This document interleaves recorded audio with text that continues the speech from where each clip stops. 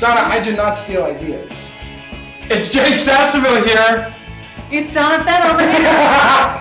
Start over, please. No, I'm starring in a new show called Delusions of Grandeur. And I am the author of a book called Upstarts, How Gentlemen Entrepreneurs Are Rocking the World of Business, and I also manage Inc. Magazine's 30 Under 30 list. Excuse me, so if you're wanting to get on the 30 Under 30 link for list, you have to bribe her. She doesn't accept bribes, I've tried.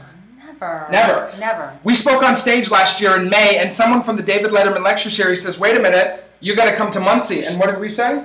Yes! Yeah, of course we said yes, but we said let's do the Donna and Jake, what is it? The Donna and Jake? Jake and Donna End of the World tour starting and ending in Muncie, Indiana!